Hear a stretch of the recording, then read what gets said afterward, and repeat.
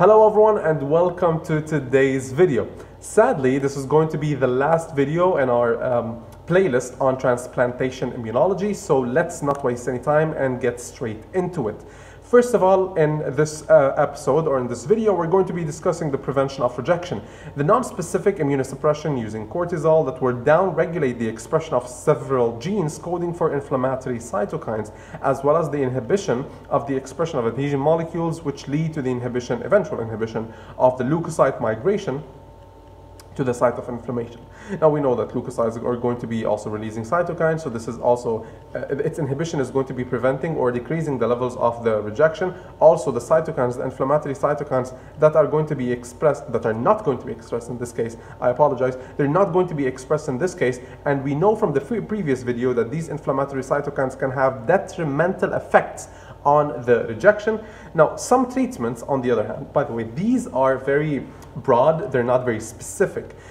Some other treatments are specific, like the cyclosporin A. Before I actually dive into what is written on the slide, I want to give some more, I want to just explain how the mechanism works, and then we're going to be explaining this blockage essentially. So first of all, the cell is going to be getting a signal, and the signal is going to be increasing the levels of the CA2+, be it from inside the cell by the endoplasmic reticulum or from outside the cell, using obviously channels.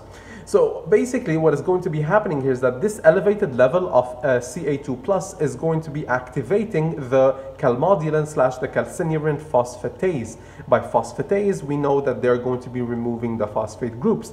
So basically this calcineurin / the calmodulin phosphatase is going to be removing the phosphate group from the NFAT. When this phosphate is removed from the NFAT, this transcription factor, which is obviously a protein, can migrate to the inside of the nucleus, binding to the gene of interest, and this is going to be basically increasing. This is going to be triggering the expression of this gene, and thereby this gene is specifically going to be giving us interleukin-2. We know that interleukin-2 is essentially going to also be giving us lymphocytes, so this idea is very important. So what is going to be happening here is that in the presence of the cyclosporin A, it is going to be inhibiting the effect of the calcineurin / the calmodulin phosphatase, which is eventually going to be causing the NFATC to remain phosphorylated. Therefore, it is not going to be able to migrate to the nucleus, and it is not going to be able to trigger the expression of the interleukin-2. So those methods mentioned here are going to be resulting in the patients being heavily compromised and with heavily compromised immune systems, rendering them prone to diseases. And this, by the way, goes for the first part of what we mentioned.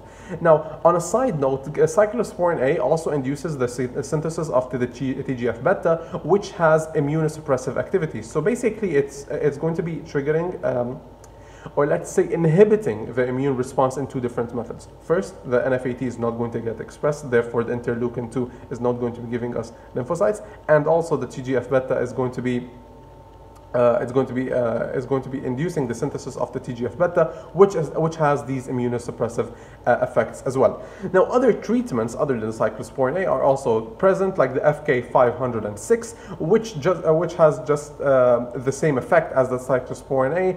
It is going to be suppressing the cytokine production in T cell, and the rapamycin, it is going to be inhibiting the T cell activation by blocking the signal transduction of the interleukin-2. Essentially, it targets the signal and not the production of the T cells themselves. This is very important, right? So in the previous example, in the cyclosporin A, we mentioned that it's not going to be producing interleukin-2. Therefore, in the first place, we will not have the presence of a highly expressed or high levels of T cells due to the absence of the interleukin-2. For the most part, this interleukin-2 is not going to get expressed in the first place, right? In this case, they are going to be getting expressed. However, there's obviously a signal cascade, a signal pathway, and this is what's going to be blocked by the rapamycin. By the way, in this slide, we also see the mechanism of action that I mentioned previously.